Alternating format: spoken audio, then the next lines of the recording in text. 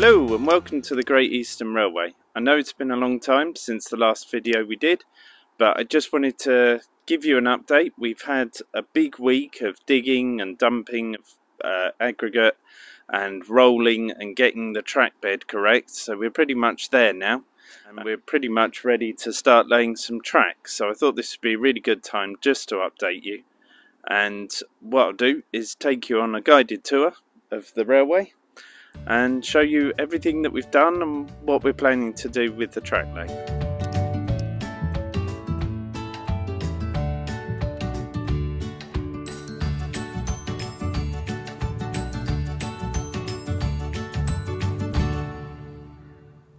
Okay, so from here you can see the track coming through, now up on the embankment here.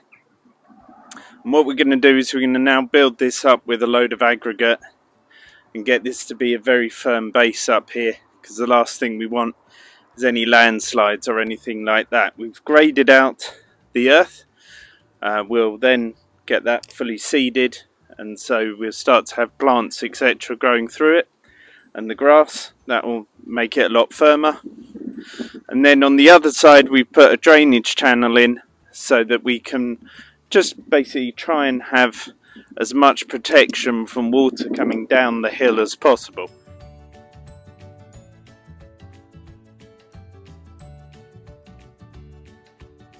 Right, so if you remember from the last layout that we had, there were 3 level crossings. We're still going to have 3 level crossings. This is going to be the first. Obviously, because we've come so far down in level, it needed to be as close to level as it could be, and the closest point we could really get would be here. And there will have to be some dropping coming up.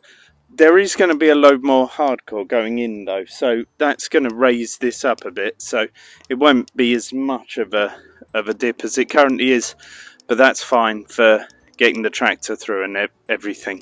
One of the land drains comes right through underneath here, out and around behind from where you're looking, and through into that side of the field, basically to cover the cutting. I'll show you that now. So what we had to do to be able to get this dry and make sure it stays dry during the winter is basically do an outside loop, which is just a deeper version of that, much narrower but deeper. Put the pipe in through it, and hopefully that means that any water coming in from the fields above will hit that first and be diverted around the cutting rather than ending up in the cutting. Although the cutting is a nice straight level now, and so therefore any water in it will also drain out. We've put a drainage pipe into the bottom of the cutting. We would ideally hope that it just doesn't get there in the first place, and so we've basically double protected it by having this outside land drain.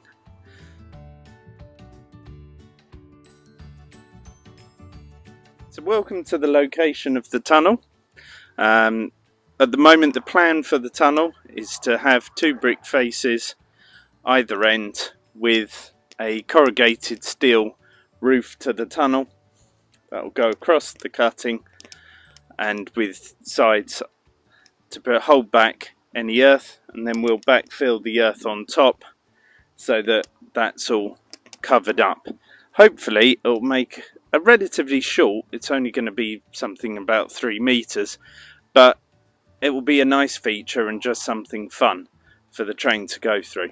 So at the base of the cutting we have got a drainage all the way through the cutting, land drainage through here, and what you can see on top here is the rubble that's basically been put in to just fill it back up to the level it needs to be. And then on top of that is going to be some nice crushed concrete, which will make a really nice firm base, and then the track will go on top of that with ballast. So there is going to be a lot of aggregate, which will hopefully provide a really firm base and stop any sinkage or slippage or accidents that could happen. So hopefully, it's been a lot of work, but hopefully it will provide a really good solid base that will last for many years.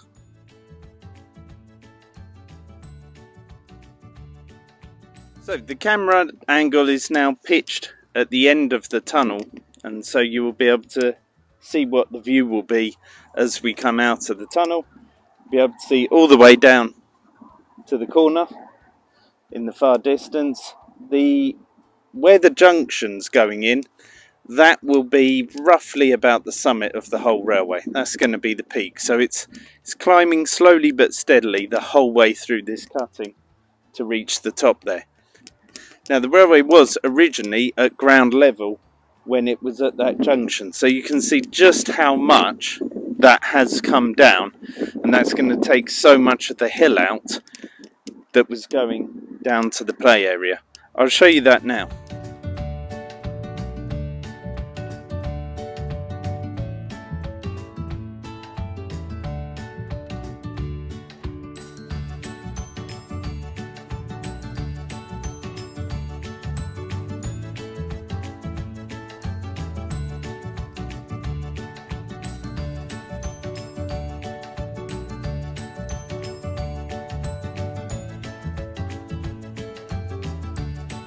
So this part of the loop is still quite low. It needs to come up a fair bit more. At the moment we just ran out of hardcore to bring it up any further, but that needs to come up about another 20 centimeters to get a nice constant gradient the whole way round. The far corner is the bottom of the gradient, and then it should be working its way through and coming up to where you're standing now, which is the summit.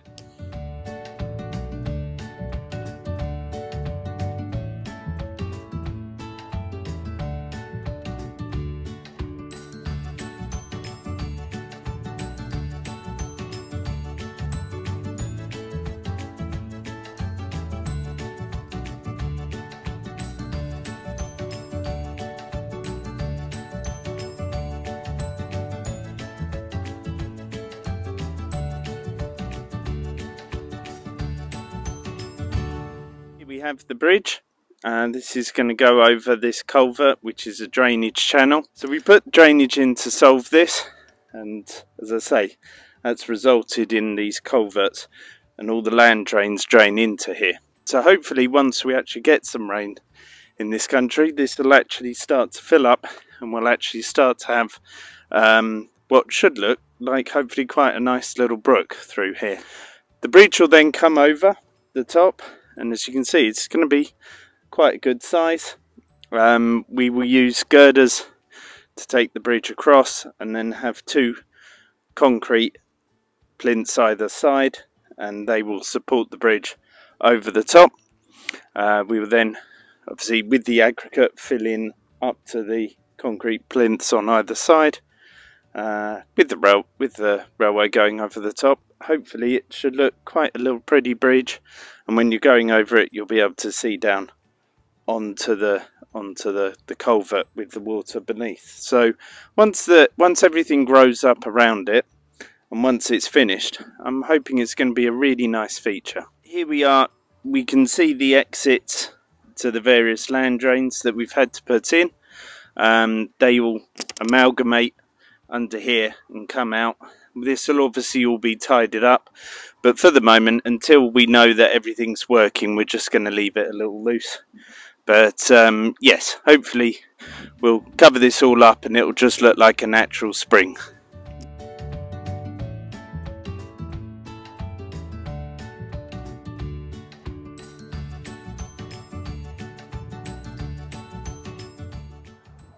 So having planted a lot of trees and hedges around the garden last winter, we're going to do a load more this winter. We're going to plant out around the embankment just to really add a bit of protection to the embankment from children playing around in here. You don't want everybody sort of getting too close to that cutting and falling down or anything like that. So we're going to put protection all the way round. We're going to do it on the other side as well, and just generally try and plant up this area to create a little bit of a little micro forest there, and yeah, just try and make it look as nice and as pretty, as fitting in with the surrounding as possible.